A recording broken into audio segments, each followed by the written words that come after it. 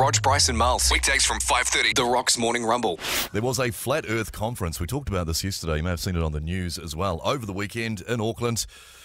Here's some of the main players from the conference. 90% of our membership, though, is in the closet. I kind of treat it like the old movie The Fight Club, which was the first rule of Flat Club is you do not talk about Flat Club. It is very true. I mean, you have to choose your audience wisely. You don't feel like you're spinning 1,600 k's an hour, do you? No one believes that we can fall over the edge, and we're not a pancake flying in space. He says that would be ridiculous. So what do they believe? One of the main models is that we're a flat stationary Earth with a dome over top, and that the sun, moon and stars and everything we see in the sky is contained inside.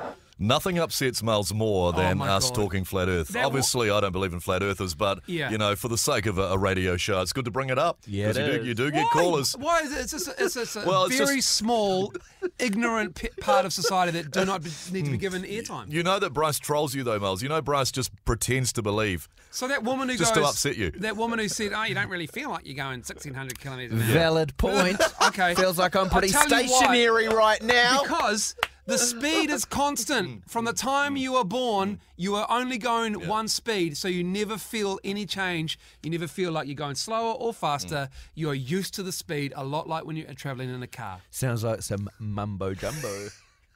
Now, after 7:30, Bryce, you want to commit the next 20 or 25 minutes of the show. Why are we wasting valuable airtime on this? Let's talk about Code Browns in a pool. No, that's just silly.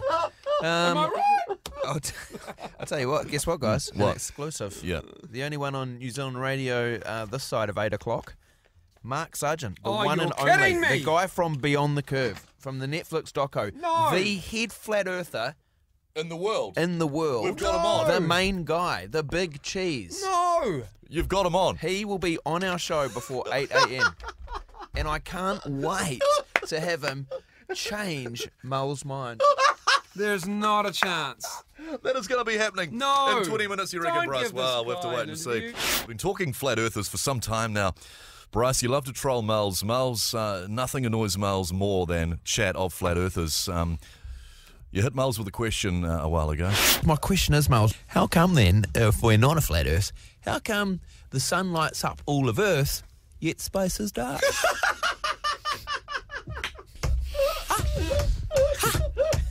What do you got? God, you're an idiot. Now, Bryce, you've made an outrageous claim that you've got the head flat earther in the world, Mark Sargent. He's the top recruiter in the world. He was here just in the weekend. The star of Beyond the Curve, the Netflix doco, and he's only doing one. He's supposed to only be doing one radio show, and that's on the big opposition, and that's after 8. We got him before 8, guys, an exclusive. He is before 8 this morning. But Gav, we're talking Flat Earthers. Gav, what do you reckon? I reckon what are these fellas smoking, mate? They go to space, and and they're looking down on Earth, and you can see it's round. Exactly, Gav. Have you been up to space? Have you, Gav? Nah, mate. Well, how would you know? Hey, America's been there, mate. Well, or was that just all Russia's been there? hallucination? Let's not get into the moon landings, please, Gavin. We haven't got enough time for that, mate.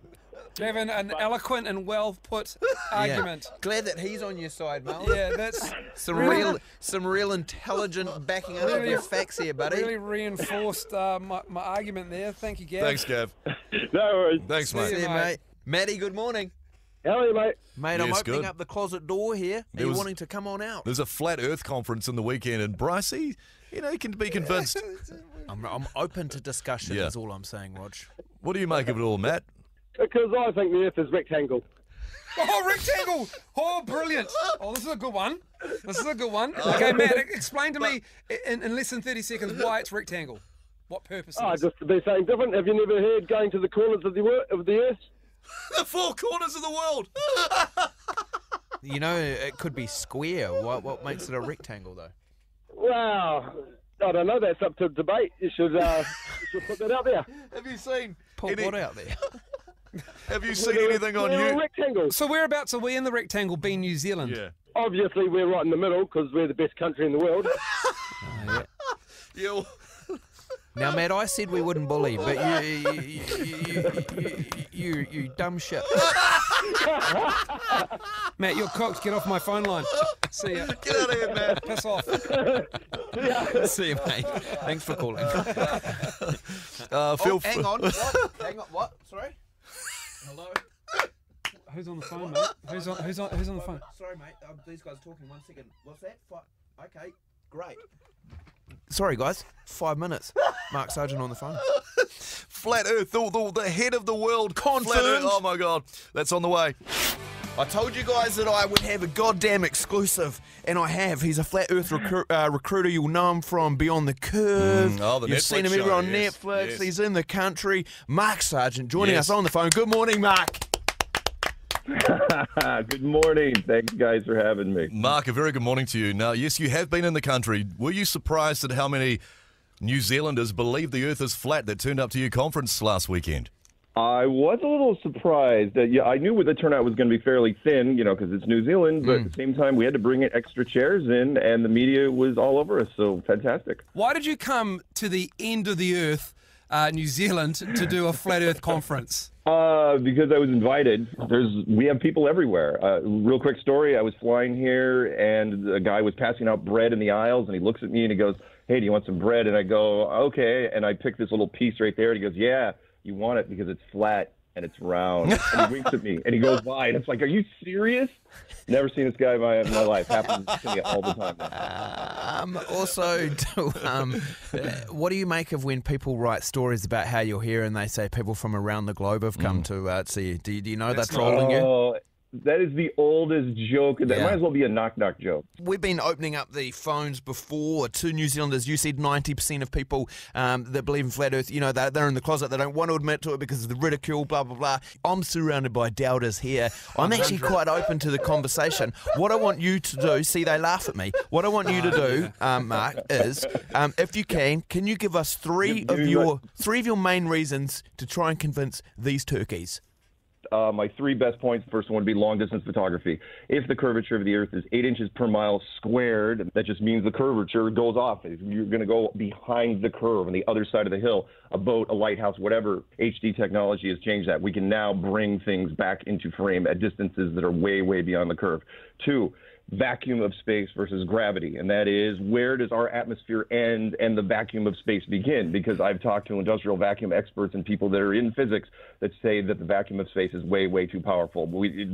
Our atmosphere should be gone if it was a globe, but if it's enclosed, remember, we're not talking about just a flat world, we're talking about flat enclosed with walls and a floor and a ceiling. And my third best point would be the Van Allen radiation belt trap question, which is, are the Van Allen radiation belts deadly? Yes or no? If you say yes, then how did the Americans make round trips through those deadly belts with only aluminum and plastic as shielding, and nobody died, nobody got radiation poisoning, and there's still 5 of them walking around today? And if you say, no, they're not deadly, then I say, go to the NASA website, nasa.gov, and look for a video called Orion Trial by Fire. It was made at the end of 2014. They say that, we can't even test capsules with men in them because the radiation belts are so deadly, and we haven't solved the radiation problem. Well, you solved it in 1969, so how do you have a radiation problem? Between those three questions, most physicists, like the one from Georgetown I was supposed to work with last week, just shut down, folded like a card table. It's tough to get scientists to talk to us.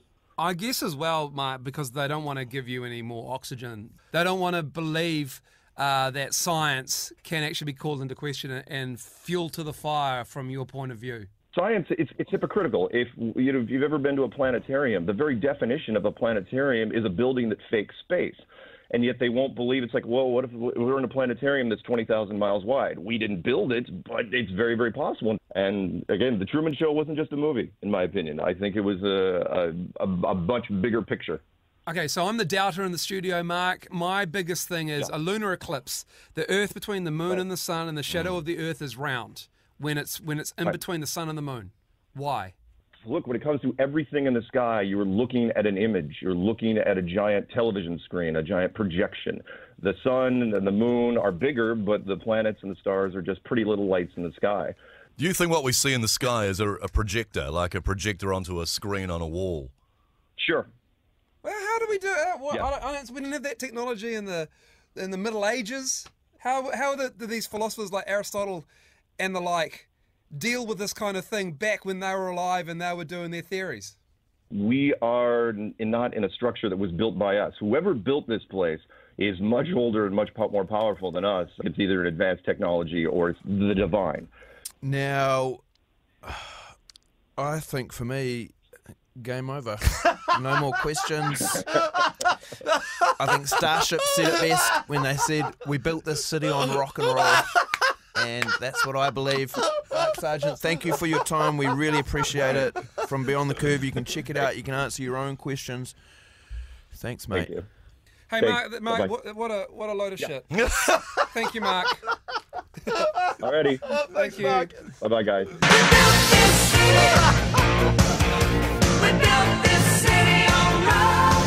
That's right, New Zealand.